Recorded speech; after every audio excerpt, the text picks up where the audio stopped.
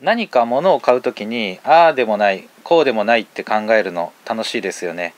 腕時計も同じで、私なんて腕時計好きなんでめちゃめちゃ楽しいです。で、腕時計を選ぶときに一番悩ましいのはサイズ感です。服なら S サイズから M サイズ、L サイズ、XL サイズで、靴なら5ミリ刻みでっていう感じで、同じデザインでサイズ違いって結構あるんです。それが腕時計だとなかなかないんですよ。で、サイズ違いがあっても標準モデルに対して小さめのモデルみたいな感じで2つぐらいで、ほとんどのモデルはサイズ違いってありません。なのでデザインがすごい気に入って、これ欲しいなと思っても、サイズが合わずに、買えない、ちょっとこれ無理だなってなることがかなりあります。しかも実際買う時に試着して、ちょうど合ってると思って買っても、普段の生活を送っていて実際使ってみるとですね、途中で大きすぎるなって違和感を感じ始めたり、逆にね小さすぎるって思ったりすることもあると思います。で、頻繁に買い替えないんで、自分のジャストの感覚っていうのを見つけるのが一苦労なんですよ。で、高額なものなんで失敗したくないなと思って念入りにね調べて私も買うんですけれども、やっぱり後でちょっとこのサイズはなっていうふうに思うことありました。そういうね失敗は誰でもしがちだと思います。で、お店でねその試着してその時あっても後で違和感を感じるっていうのは、なんかやっぱりたくさんね腕時計こうつけていくと、なんか感覚が麻痺するって言ったら変なんですけど、例えば香水とかの匂い嗅いだら途中でなんか訳がわからんくなるとか、そういうような感覚が麻痺するようなことが起こりうるんで、試着したから安心だっていうこともまたないのが、腕時計かなと思います。で、今回の動画ではケースサイズについてちょっと話をしたいと思います。サイズ感ということですね。サイズについて話すんですけれども、四角のケースとか、あと殿型、樽型、あとクッションケースっていうような、ちょっと特殊なケースの形の話をすると複雑になりすぎるんで、今回はね丸型、ラウンド型っていうね一般的な腕時計のサイズ感について話をしたいと思います。これまでの動画で一切説明なくやっておいて今更な感じもちょっとするんですけど、用語の説明をしておきたいと思います。一般的な腕時計のサイズを表す表現として使われるのが横幅、ケース K っていう表現です。で、四角とかならまた別なんですけども、丸型の場合でしたら丸のちょうど直径にあたる部分と考えてください。この場合リューズは含めません。で、この動画でもねこの後このケース K っていう表現を中心に話をしていくので、この部分よく覚えておいてください。で、それからケースの見た目ですね。それに大きく関わるのがラグって言われる、こういう円のところから突き出た足の部分ですね。この部分をラグって言います。腕時計のベルトをねくっつける場所です。で、このラグとラグの間、ちょうどベルトの幅にあたるところがラグ幅っていうふうに言われます。で、これは、この図の場合ですと横の長さですよね。横のラグからラグまでの長さがラグ幅だとしたら、縦のラグからラグまでの長さのことをラグトゥラグっていうふうに表現します。で、これ他にも、縦の幅とかいろいろ表現の仕方はいろいろあるんですけれども、一番ラグトゥラグって言った方が、ラグからラグまでっていうので分かりやすいんで、ちょっと私はこの表現が一番しっくりくるかなと思います。で、それから、風防、時計のガラスの部分ですね。それを留めてる上のところ、これをベゼルって言います。これは腕時計だけの話でもないですし、スマホとかでもベゼルっていう言葉使いますよね。そういう形で上のガラスを留めてるのがベゼルっていう部分になります。で、これは、回転ベゼルっていうふうにダイバー時計とかでよくあるような、回転ベゼルとかでも、使われる言葉です。で、それからこのモデル、この図で使っているモデルはクロノグラフっていう、通常の時針、分針、秒針の他に、インダイヤルっていう形で、ダイヤルっていうのは文字盤のことを言うんですけども、その中にあるのでインダイヤルですね。で、そのインダイヤル部分、また別の針がこう動く場所がこう時計の中にあるタイプですね。はい、で、こういうね用語いろいろあるんですけども、今回の動画ではいろいろちょっと使っていくんで、ピンとこない人がいたら困るなということでここで紹介させてもらいました。具体的な腕時計のサイズ感の話をする前に、腕時計のサイズのトレンドについてね押さえておきたいと思います。ちょっと大雑把なんですけども、戦後から2000年頃までで2000年頃から現在までっていう形で期間を区切って話をしたいと思います。で2000年頃までは 34mm から 38mm が主流でした。34mm 以下が、なかったわけじゃないんですけども、戦後すぐの時計なんかはこの間紹介したマーベルなんかでは 32mm、33mm ありましたし、ドレスウォッチですね、一部のドレスウォッチは 32mm とかそういう小さいサイズのものが、結構ありました。ただ、主流というと34から 38mm かなという感じです。その戦後からですね少し大きめがこう出だすんですけれども、その34から38で安定したかなっていう形で、特に突き抜けて大きくはこの時期はなっていません。で2000年頃が、ちょうど切り替わりの時期かなと思うんですけれども、そこからですねデカーツブームっていうのが始まります。でそれで 40mm 以上がねもう今では標準になってます。でこの2000年以降ね大型化が進んで、いろんなねそれまであったモデルっていうのがサイズアップして、モデルチェンジしたり、したせいでですね、新しいモデルももちろん 40mm 以上で作られたんで、だから 40mm 以上が定着して、それ以前の時代からするとすごく大きな、サイズだったんですけれども、それが標準になってしまったっていうことですね。でこのデカーツブームのきっかけは1998年に、腕時計を一般に市販し始めたイタリアのパネライっていうブランドがあるんですけれども、そこがきっかけになっているというふうに言われてます。でそれで、そのパネライっていうブランドが人気が出て、かっこいいなすごいなっていうことで他の、ブランドが真似して追随したというような形ですね。でそれからこのデカーツっていう用語なんですけれども、これは雑誌のビギンが作った言葉で初めて使った言葉で、それが定着して、デカーツブームとかデカーツ時計っていうふうに言われてます。でリンクの方でもね紹介するんですけど、結構その、今になってその2000年以降のデカーツブームを振り返るみたいなビギンのネットの記事が出てるんで、また面白いんでね興味がある人は見てみてください。こういう形で 40mm 以上っていうのがね、標準になってるんですけれども、最近ではですね新しいモデルで 40mm 未満が追加されたりとか、少し揺り戻しってほどではなくて、40mm 以上が標準になって、そればっかりだったらどうかなっていう感じになったんやと思うんですけど、40mm 以下っていうのも結構最近では出だしてます。とても簡単に終わりますが、これが戦後腕時計が普及し始めてから現在までの腕時計のサイズのトレンドになります。それでは実際の腕時計と手首の画像を使ってですね、サイズ感について話をしていきたいと思います。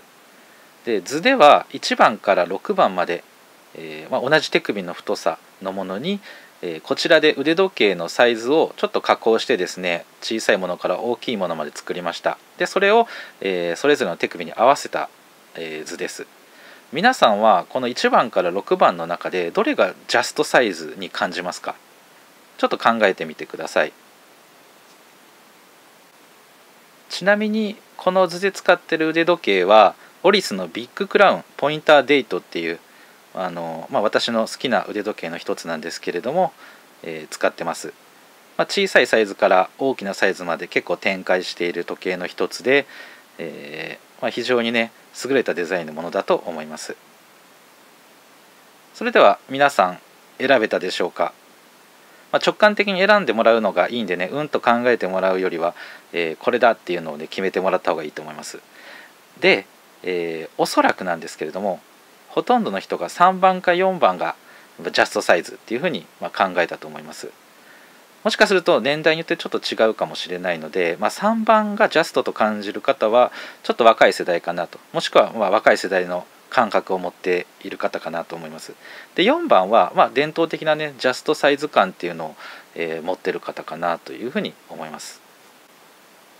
やっぱり感覚は人それぞれなので、あくまでね一般的なっていう表現になってしまうんですけれども、標準サイズ大きめ小さめっていうのを、この図に当てはめると次のようになると思います。一番左がかなり大きめ、それから大きめ、真ん中の3番4番が標準で、それから次が小さめ、最後がかなり小さめっていうような形です。日本人の成人男性の手首の周囲の長さっていうのは、年齢とかあと体重とか体格にもよるんですけれども、16.5 から17センチが平均というふうに言われてます。でこの図の手首がそうした平均的な手首の周りの長さだとして、それぞれの時計ですね、このサイズ感にあたる時計のケース径というのはどれぐらいかっていうのが次の数字です。でこれを見てもらえれば分かると思うんですけども、標準サイズに見える腕時計のケース径っていうのは 36mm から 40mm ぐらいなんですね。先ほどトレンドの説明の時に、今では 40mm 以上が主流になってるっていう話をしました。ということは標準サイズの中でもかなり大きめの位置、日本人の平均的な手首の、大きさからすると、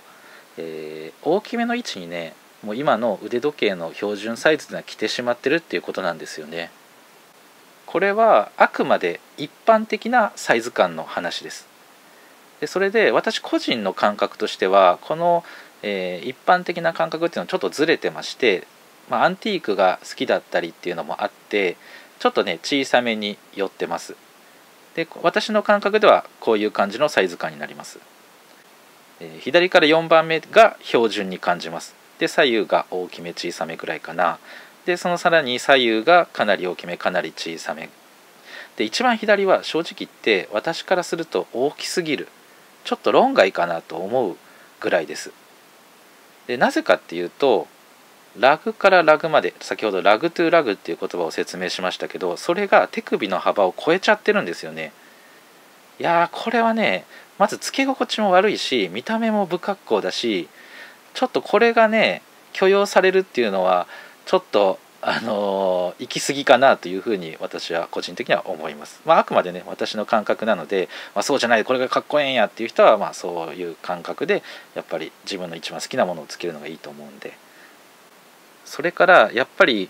腕時計のベルトっていうのが手首に、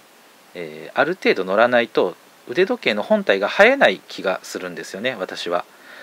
例えば一番左の大きすぎって書いてる部分はもうベルトが手首の上にほとんど乗ってないですよね。でそれが右に行くごとにどんどんベルトが、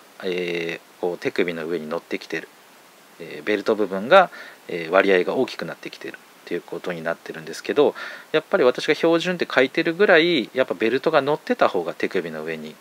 なんかこうね、腕時計の本体をこう引っ張ってるような感じに見えて、すごいなんかバランスがいいというか美しく見えるような気がします。それでも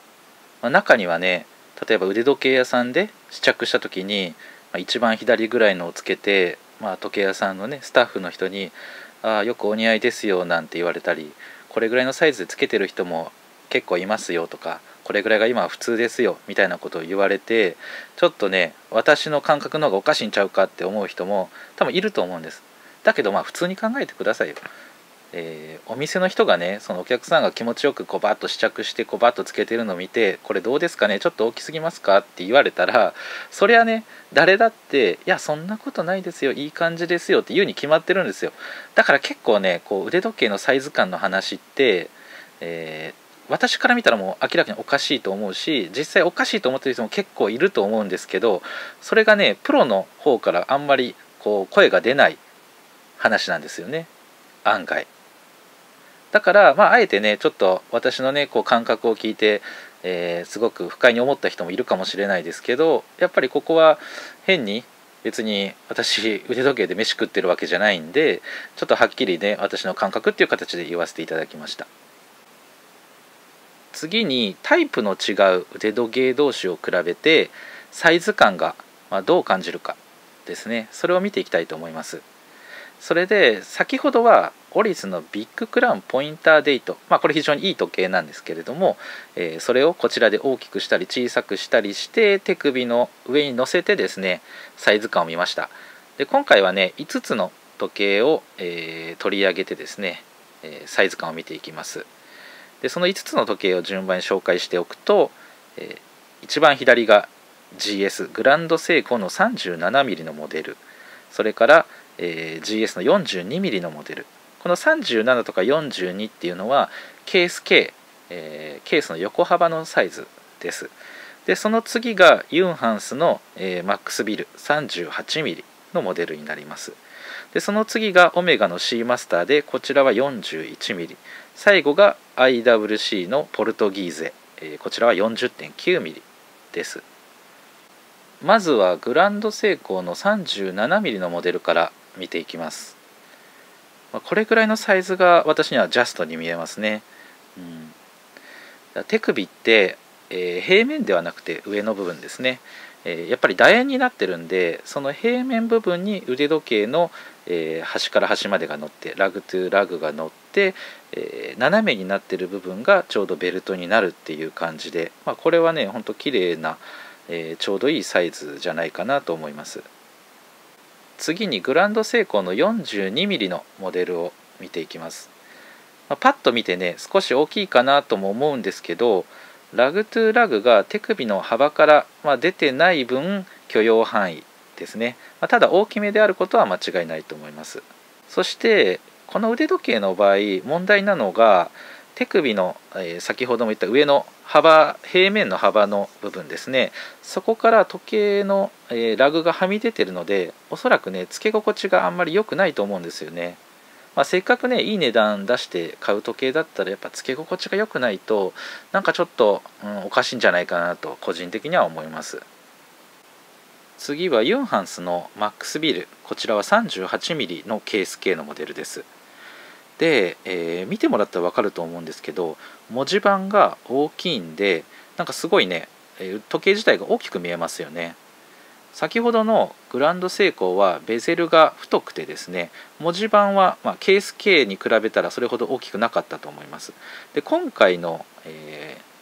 ユンハンスの腕時計はベゼルが細い分ケース K に対して文字盤が結構大きいんですよね。なので腕に乗せた時にすごく大きく感じるんです。なので 38mm なんですけど、なんかこう見た目のインパクトがあるモデルですね。注意しないといけないのは先ほどのね GS みたいなモデルを例えば 40mm でつけてるとしますよね。そして、ちょっと買い替えようって言ってこういうベゼルが薄いタイプのものを買うときに同じ感覚で、今つけてるのも40だから今回は40にしようみたいな形で買ってしまうと腕に乗せた時のサイズ感が全然違うんで、ちょっとね後悔するかもしれないですね。通常ですとこの文字盤が、ベゼルが細い分大きくなっているので GS みたいな腕時計よりも少し小さめで買ってちょうどいいぐらいになります。次はオメガの C マスター341mm のモデルになります。で腕に乗せた感じはこんな感じになるんですけども、先ほどのユンハンス、ベゼルが薄いモデルと違って回転ベゼルがこうしっかり太くついてるので、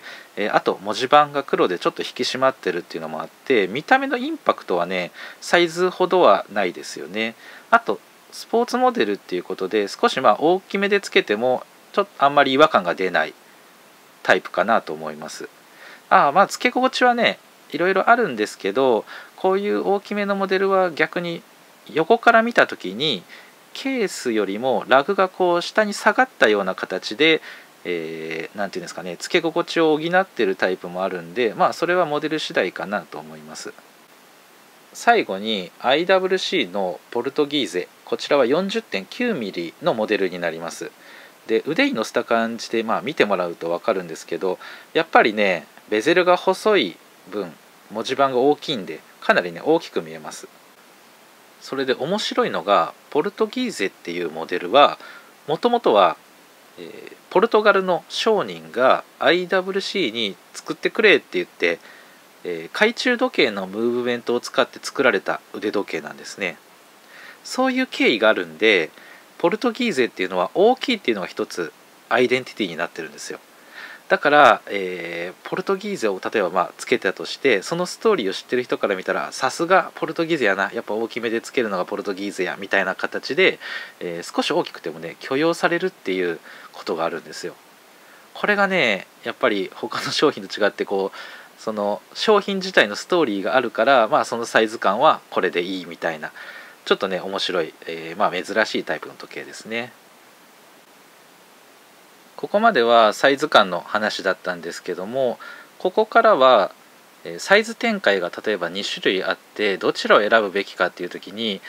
注意すべき点をね紹介したいと思います。最初に扱うのはノモスのタンジェントです。ノモスっていうのはドイツのブランドで、その中で一番ベーシックなモデルがタンジェントです。でこれ手巻きでね、スモールセコンドって言って、インダイヤル、秒針が真ん中についてなくて下に丸い部分がありますよね。そこが秒針になって動いて時を刻むっていう風な、時計になってます。で左が 35mm のモデル、右側が 38mm のモデルです。で何を注意しないといけないかっていうと、この2つはサイズは違うんですけれども、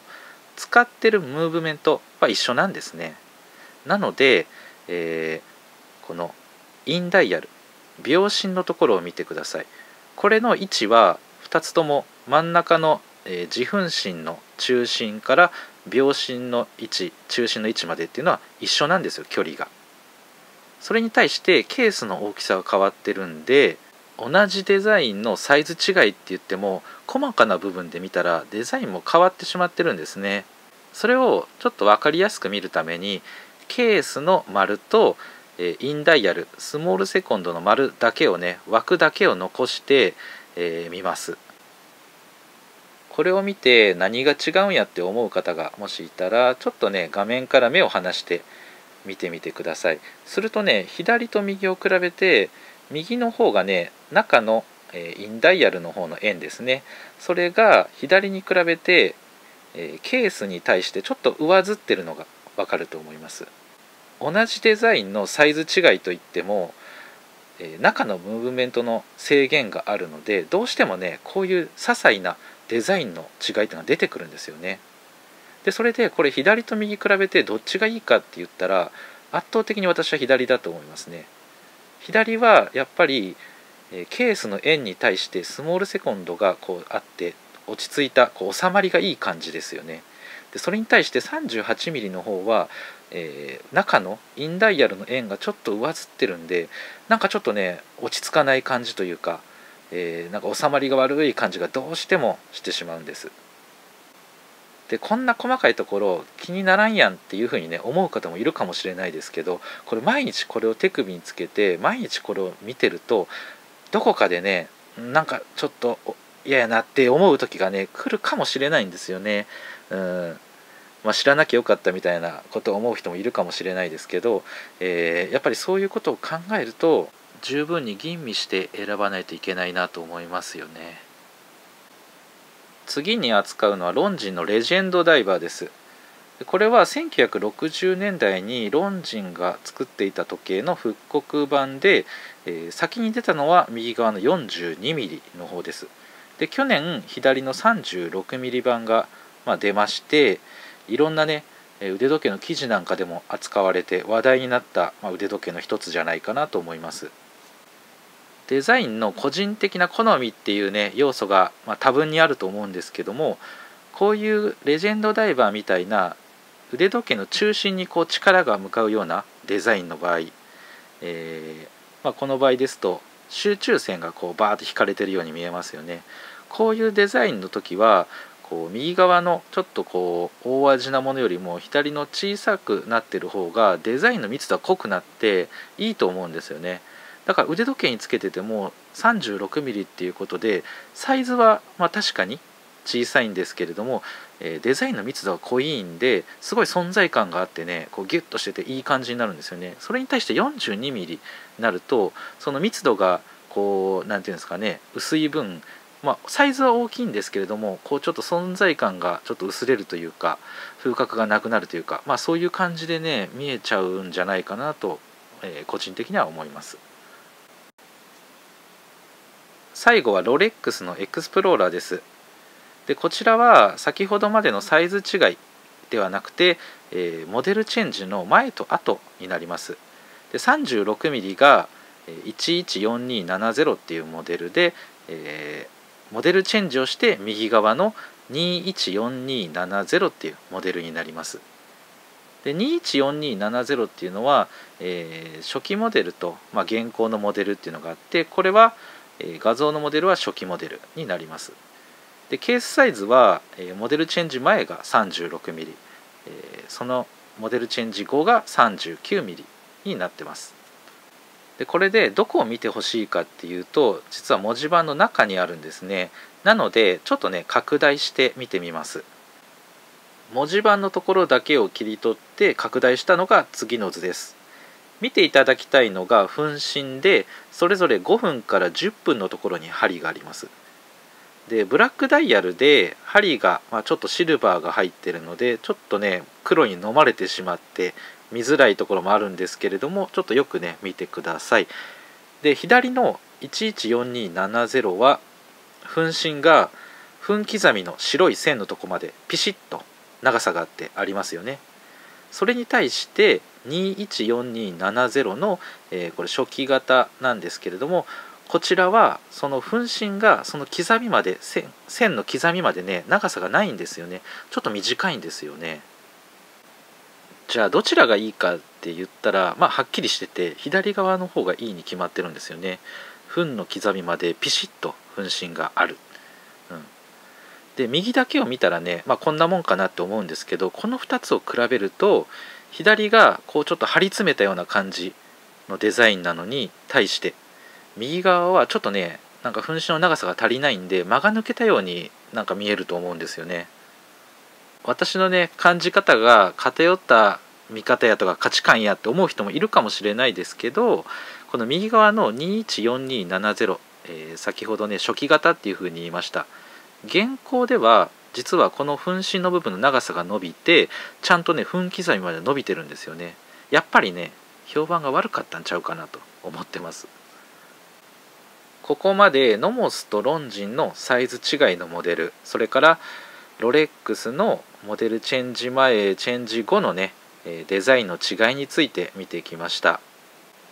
同じモデルのサイズ違いって言っても単に大きさが違うっていうだけじゃなくて、実際にデザインが細かいところで変わるものもあれば、その受ける印象も変わるわけですね。だから体に合った時計をこう選ぶっていうことももちろん大事なんですけど、同時に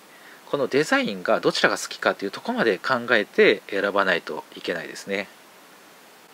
今回の動画では腕時計のサイズ感とサイズ選びということをテーマに話をしてきました。で、最終的にはね好きなものを選んだらいいと思うんで、横からね人が口を出すようなことでもないのかもしれないです。ただ、そういうアドバイスが欲しい人とか、自分でちょっと不安に思ってる人が、少しでもね助けになるように私なりの意見を述べさせてもらいました。トレンドのところでちょっと話をしましたけど、今標準になってる 40mm 以上っていうサイズはやっぱり日本人の平均的な手首のサイズからすると大きめなんですね。それで今は 40mm 未満っていうのもポツポツで出してる時期です。だからサイズを今このデザインが好きだから、でも 40mm 以上しかないな、じゃあもうちょっと無理してデカめだけど買っとこう、本当はちっちゃいのがあったらちっちゃい方が良かったな、でもでかいのが、しかないからそれを買っとこうってなって後から出る可能性もあって、もうサイズ選びがすごい難しい時期なんじゃないかなと思うんですよね。でかといって後から小さいサイズが出なくて大きいサイズ買ってなかったから次は手に入らなくなったってなったらさらにまた後悔しそうで、いやー本当にちょっと難しい時期ではありますね。とはいえ、大きすぎるモデルっていうのは、今はねもしかしたらよく見えるかもしれないけども、時間が経ったらなんじゃこりゃってなる可能性の方が高いと私個人的に思ってるんで、だから一番間違いがないサイズ選びはやっぱり気に入ったデザインはもちろん選ばないといけないけども、明らかに大きすぎるものについてはもう諦めてしまった方がね安全だと思います。個人の感覚的な部分が大きいので一概には言えないんですけれども、一旦ねこういう形で私の意見としてまとめさせていただきました。それではねまた次の動画でお会いしましょう。